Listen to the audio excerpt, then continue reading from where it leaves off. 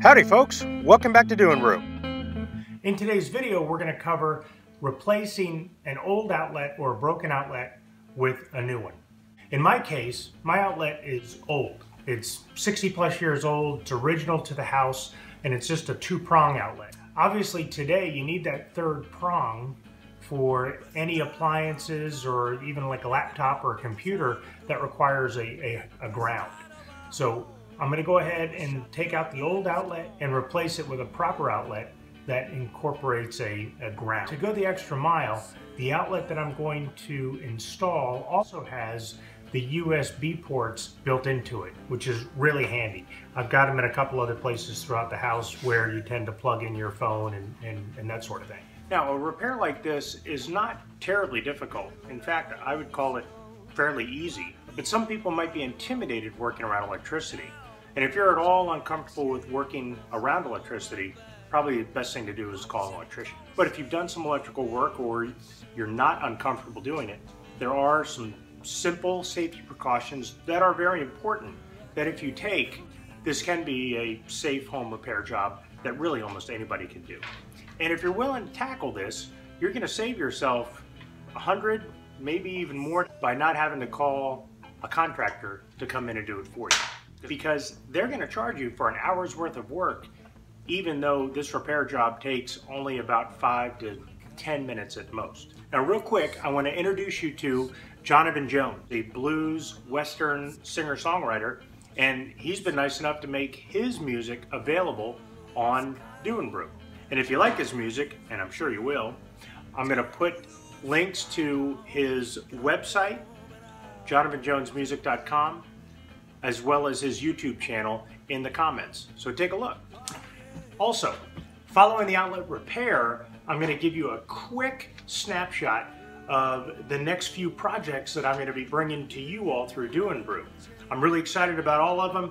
They all pertain to the big kitchen remodel that I'm in the middle of, and I'm sure you're going to like them. So, after the outlet repair, stay tuned for about 1.5 minutes, 2 minutes, and I'll give you a quick rundown of the handful of projects that are coming your way real soon. Okay folks, let's get this repair underway. First thing we have to do is secure the circuit breaker. Once that circuit breaker is secured, we can remove the faceplate on the outlet.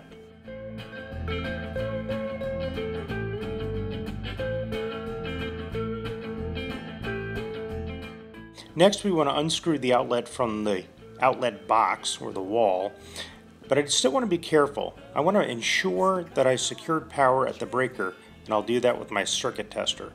Sure enough, there's no power coming to this outlet. Next, we need to disconnect the hot or black wire, as well as the white or neutral wire from the old outlet. Now, you may have noticed that there's no ground wire, that bare copper wire that you typically see. That's because these old outlets just weren't grounded. But that ground wire is secured to the metal box, and we'll connect it to our new outlet here in just a moment. And here's our new outlet. Now, the copper screw terminal is where the black or hot wire attaches to. The silver is where the white or neutral wire attaches to.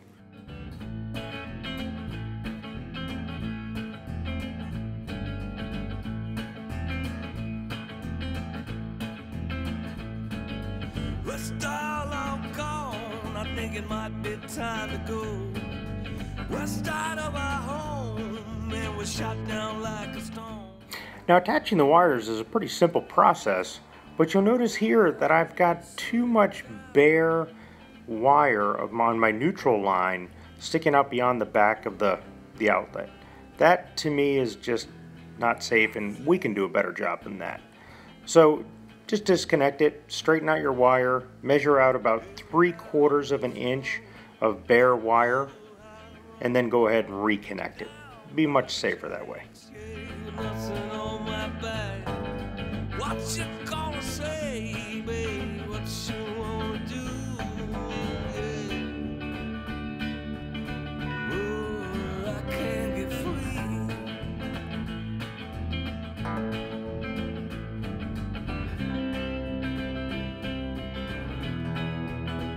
I said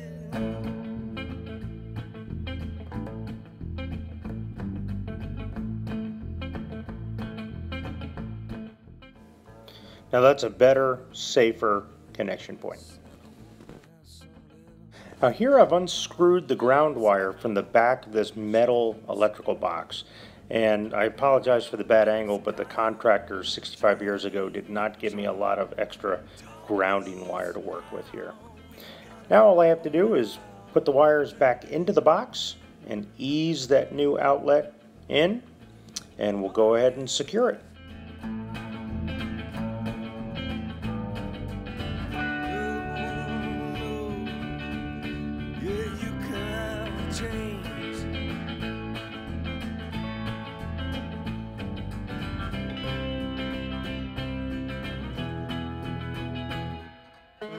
Now it's back down to the circuit breaker panel, and let's reapply power to this outlet. Now there's one final safety check. Let's make sure that we wired this outlet correctly. After I plug this in, if I get the two orange lights on the right, that indicates that I've got the proper polarity and a proper ground. So this outlet is installed correctly. The last step is to secure the cover plate. Okay, and with that cover plate in place, we are done with this outlet repair. And as promised, here's a quick rundown of some projects that are coming soon. A stacked ledger stone backsplash, which came out really nice. Next, I'm going to apply that same stone to a peninsula gas fireplace. Also include the hearth build and a box beam cherry mantle. Next up is the build of a custom kitchen ceiling light fixture, which is a really fun build that incorporates direct pendant lighting as well as some pretty cool LED indirect lighting. And the molding details built into this fixture match the Craftsman style surrounds used throughout the house. Plus you can do some pretty fun things with current LED light technology. I'll show you how to do all this in upcoming videos. So those are the next projects to come out on Doing Brew. If you're interested in any one of those and you want to make sure you don't miss them, please subscribe. I have a whole lot more in store as I continue the renovation of this old house. Plus I've got a lot of fun projects for springtime and summer that are soon to come out as well. So, hey, thanks a lot for watching this video, folks. I hope you found the outlet repair informative and useful. And as always, best of luck on your next project, and look forward to seeing you back here on Doing Brew. Let's enjoy some of Jonivan Jones's music. I say,